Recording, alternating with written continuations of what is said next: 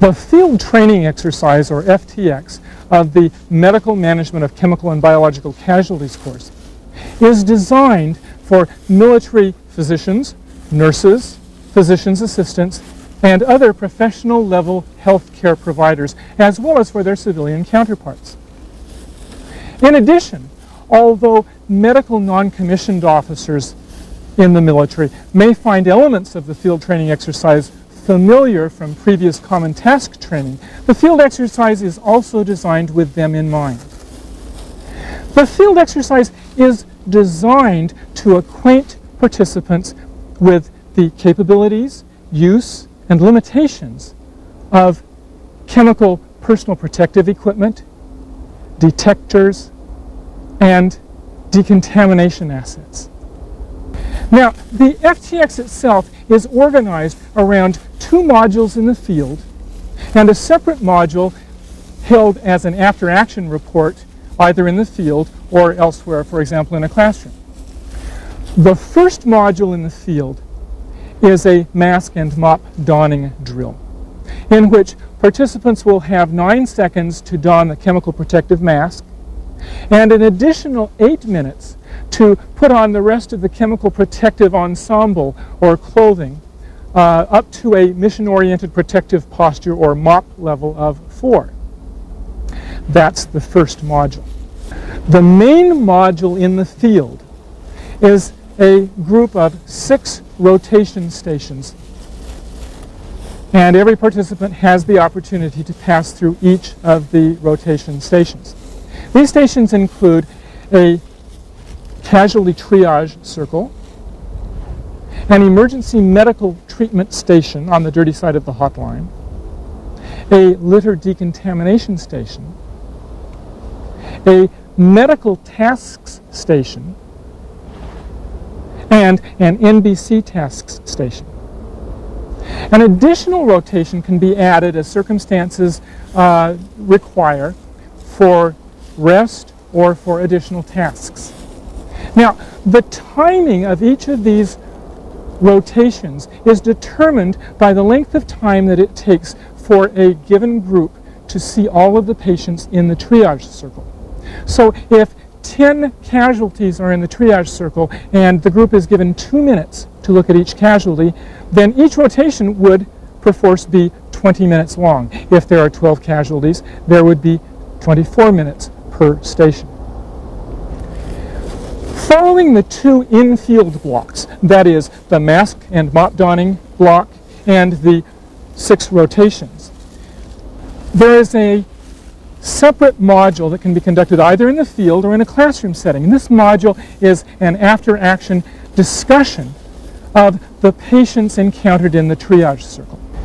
Now that we've introduced the 3 main components of the FTX, that is the mask and mop donning station, the series of 6 rotations, and the after-action patient discussion, let's focus on the first module. At the beginning of the field training exercise, the class will need to be divided into 5 or 6 teams. However, once this has been accomplished, the students are to open ranks and come together again as one group for the first major module of the FTX, the mask and mop donning drill. This module gives students the opportunity to demonstrate to themselves that they can don the chemical protective mask in 9 seconds and don the rest of the chemical protective ensemble in 8 minutes.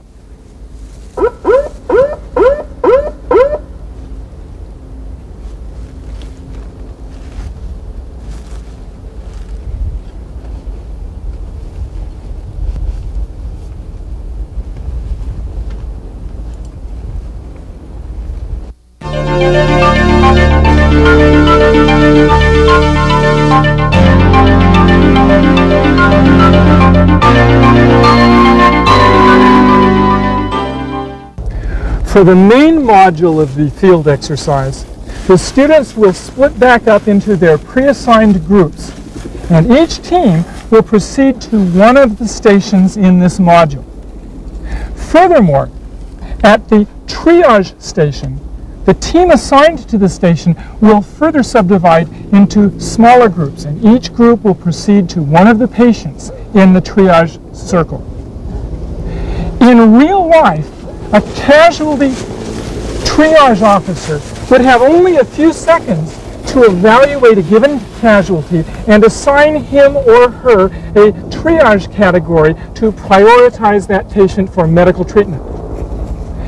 In the training scenario of the FTX, each team will have 2 minutes to look at a patient and assess that patient, assigning him or her a triage category immediately and getting enough information to provide the basis for the after-action discussion of patient casualties to be conducted after the main module of the FTX.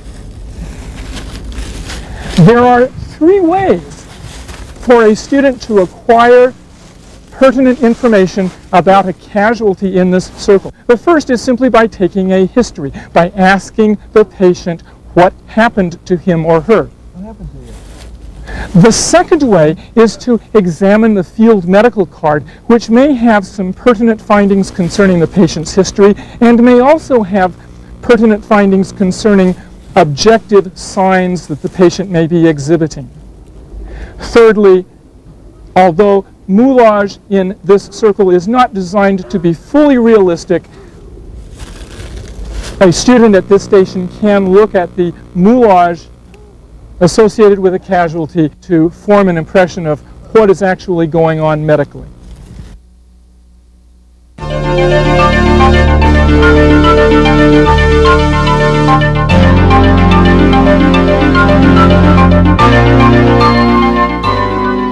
This is the emergency medical treatment station on the dirty side of the hotline.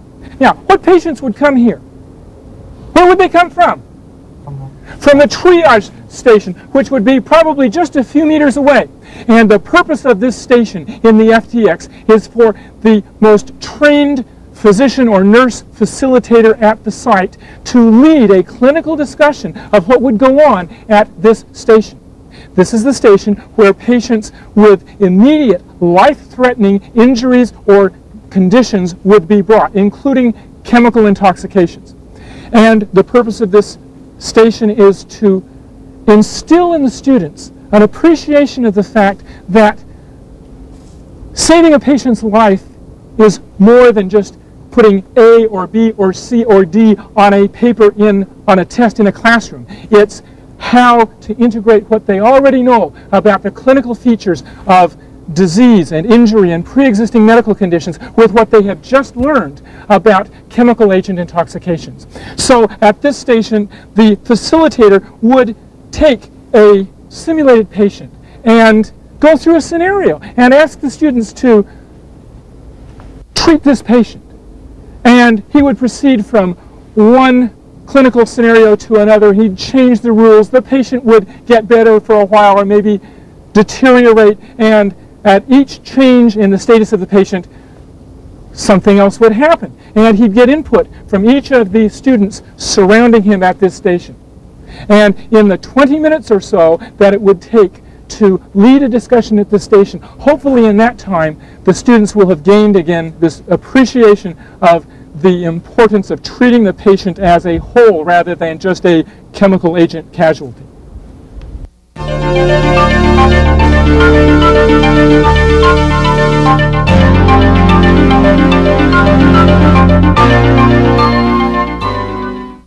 One of the most important differences between managing a casualty with a medical illness or a conventional wound and caring for a chemically contaminated casualty is the need to remove liquid chemical agent that may have come in contact with the patient, his or her clothing, or his or her equipment.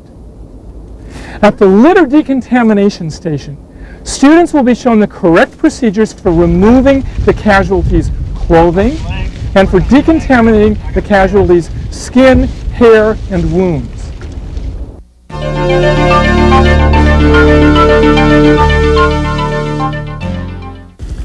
The next 2 stations, the medical tasks station and the NBC tasks station could be combined if necessary. Their purpose is one and the same: to demonstrate to students that they in fact can perform certain essential manual tasks while at full Mach 4. At the medical tasks station, students will have the opportunity to perform a variety of medical tasks, such as starting an IV, taking a blood pressure, administering antidotes, even intubating a mannequin. And they'll learn that despite the fact that they have a mask and that they have gloves and they have chemical protective equipment, they can in fact do these tasks. Similarly, at the NBC tasks station, students will have the opportunity to work with a variety of chemical detectors such as M8 paper, M9 paper, the chemical agent monitor, to show themselves that in fact they can use these in a contaminated environment.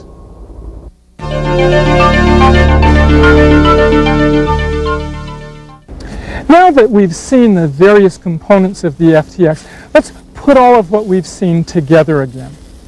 The FTX is designed for military medical healthcare providers and their civilian counterparts. It's designed to acquaint participants with the capabilities, use, and limitations of chemical protective equipment and procedures.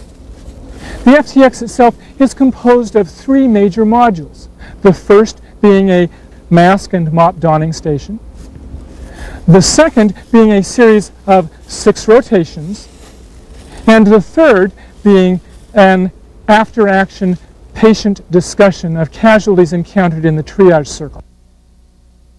This after-action discussion may be held in the field or it may be held in a classroom. The 6 stations in the main module of the field exercise were the casualty triage circle, the emergency medical treatment facility or station on the dirty side of the hotline, a litter decontamination station, a medical tasks station, and an NBC tasks station with the provision for an additional rotation as circumstances dictate. The field training exercise is a crucial component of the total learning experience for participants in the medical management of chemical and biological casualties course. We hope that you're having seen how the various elements of the FTX come together will help you to contribute as much as possible to the total learning experience for as many students as possible.